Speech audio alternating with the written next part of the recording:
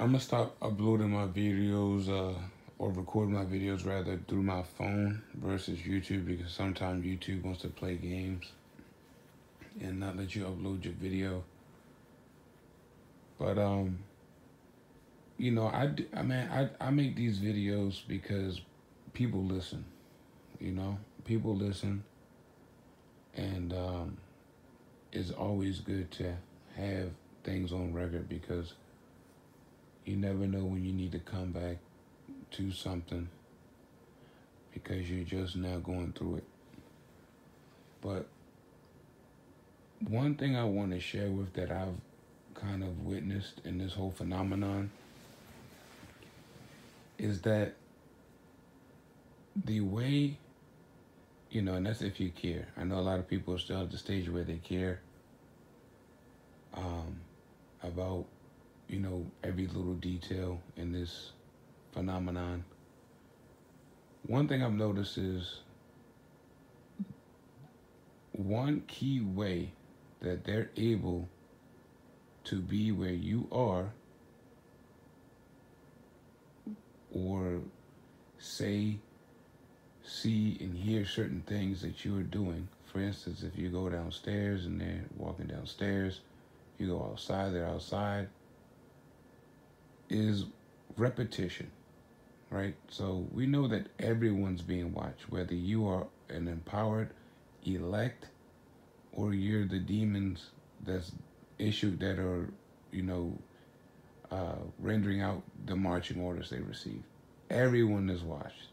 There's no, look, Donald Trump has made it known that he's being surveilled. So if these demons don't think that the top demon is being watched and they're not being watched, that's the narcissism inside them that they have to deal with. Back to what I'm saying. Everything is predicated off repetition. So most of us are detail oriented, planned persons, organized, right? In that fashion, they are aware of that. So that's what they play on.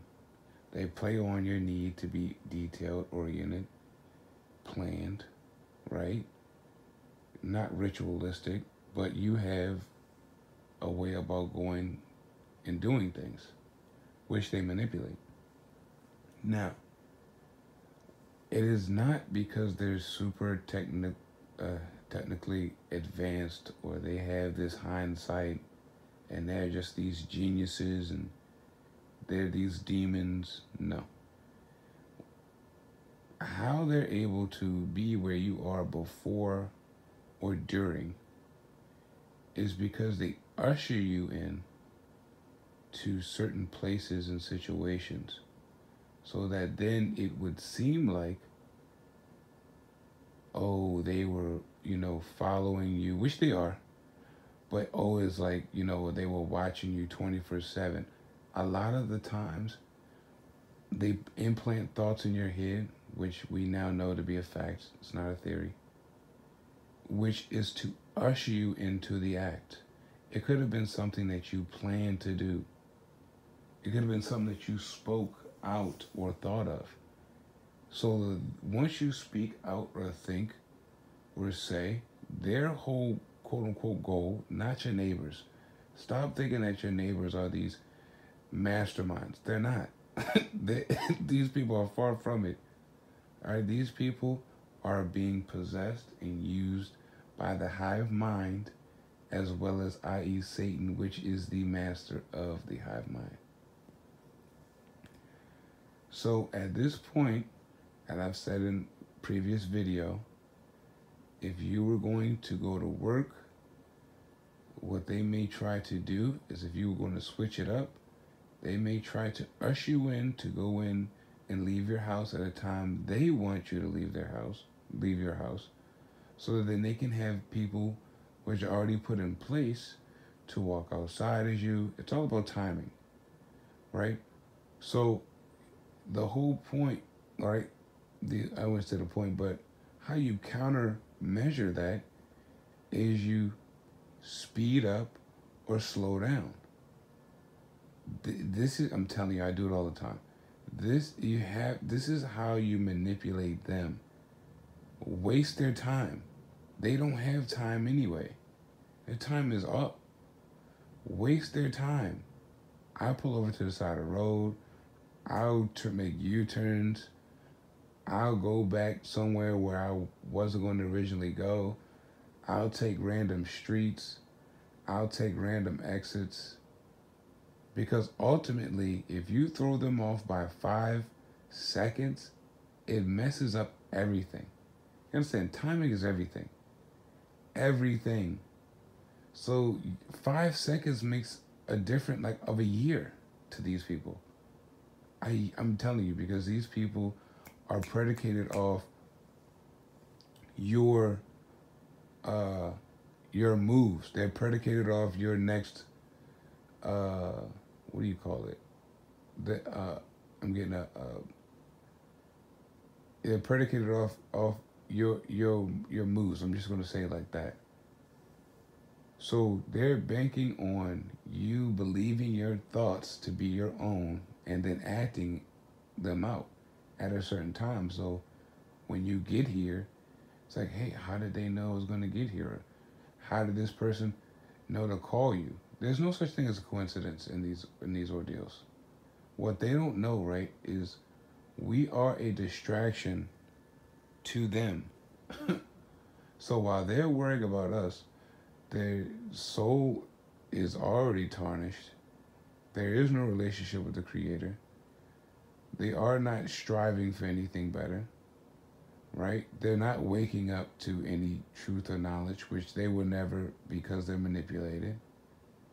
So they're wasting more of their time and their life. You gotta understand, we know where we're going. We know where the end result of this leads for us. They're not even focused on it because they're so focused on us, which is the whole plot. We're the distraction to the earth. Because, you understand, Satan knows, right? I just got to praise the Most High. Satan knows we're not going to give in. He knows we're not going to tap out.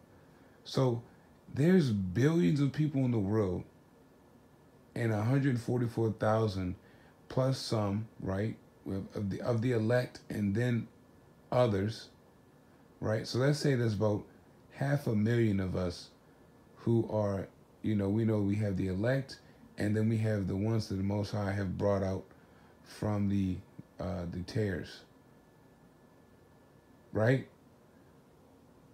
Everyone else is Satan's.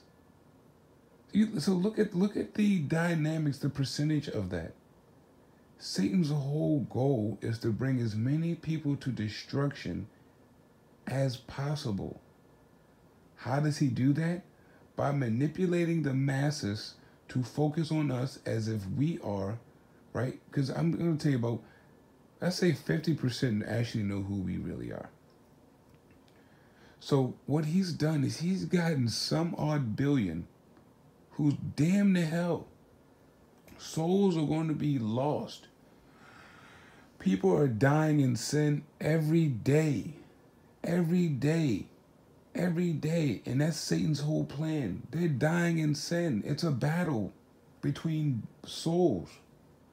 So he's gotten everyone focused on 500,000 of righteous people while their souls are in the wind, while they're just floating like the wind, bro. They're gone out here, bro. They're focused on TV, what they're going to eat tonight, dinner, what they're doing next week, movies coming out, football coming up next, sports, drafts, everything that's controlled, everything they manipulate. That's what the billions, the masses are worried about, right? What ice cream just came out, new cars coming out, technology, the next iPhone. Like, that's the shit that they get control with. We're no longer fascinated by idiotic things that we know are just here to manipulate you, right? So that's Satan's mastermind.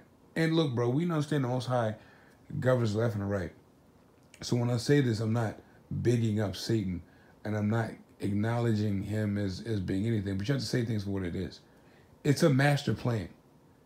Because if you think about it, you have billions of people focused on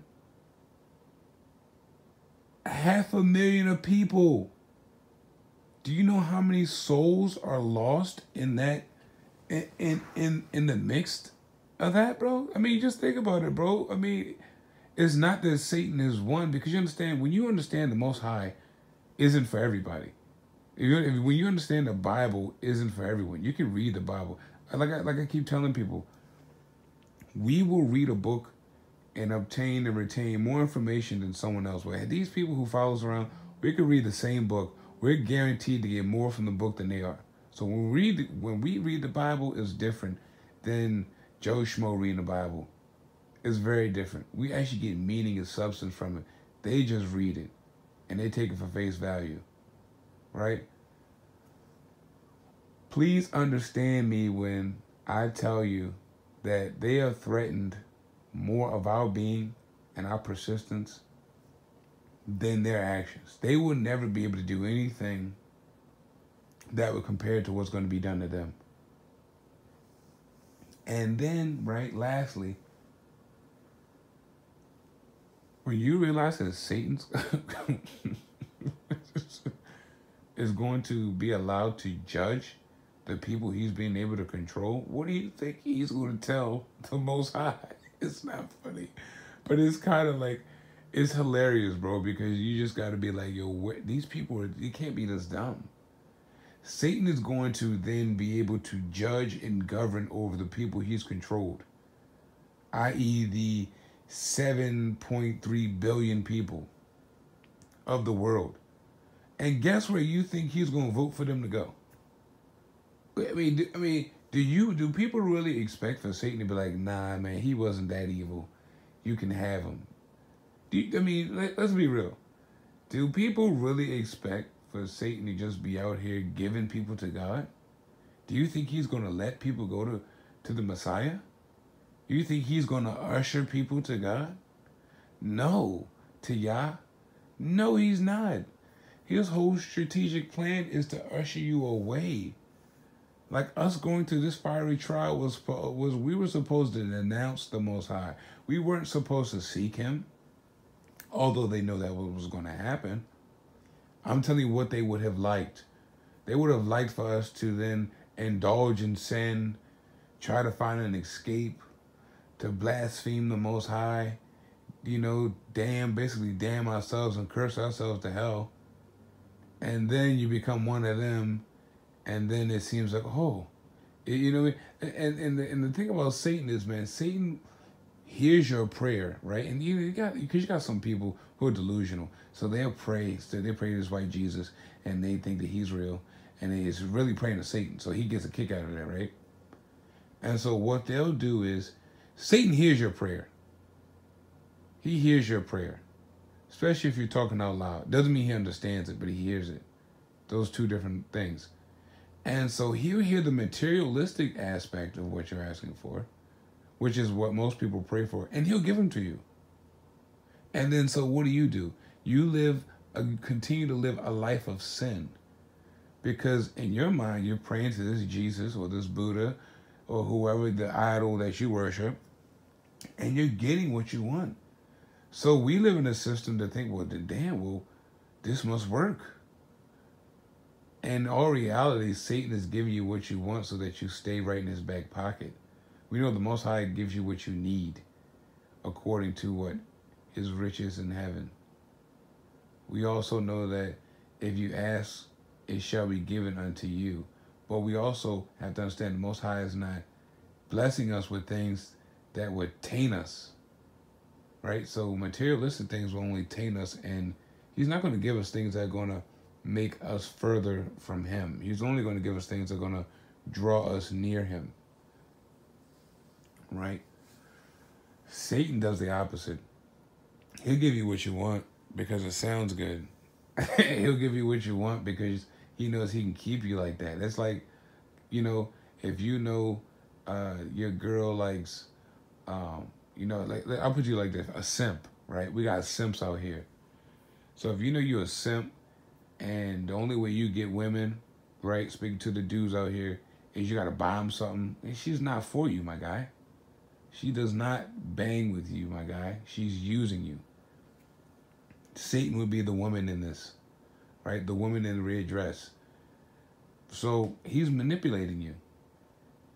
He's really playing both sides because he's not only asking for it to manipulate you, he's also giving it to you to manipulate you. So he's playing both sides of the fence. He's the head and the tail of their lives. Because not only is he making you yearn for worldly possessions because he knows you are worldly, he's then going to give them to you, not in effort, but to concrete his place in your life. So it is hilarious to me when I see people out here and they say, oh, I'm blessed, but they never say who they're blessed by. And that word blessed means be lessed, right? The English language is a curse in itself. So when people talk about cursing and profanity, English is profanity. English, the words we speak based on the indoctrination we received is profanity. So don't let them get you caught up on words and phrases, because words are only letters. And the letters are what are ordained by the Most High. A, B, C, D, E. The context and the way that you put them together makes the curse, i.e. words. So I want to leave that with you guys today. Much love, much peace. Shalom.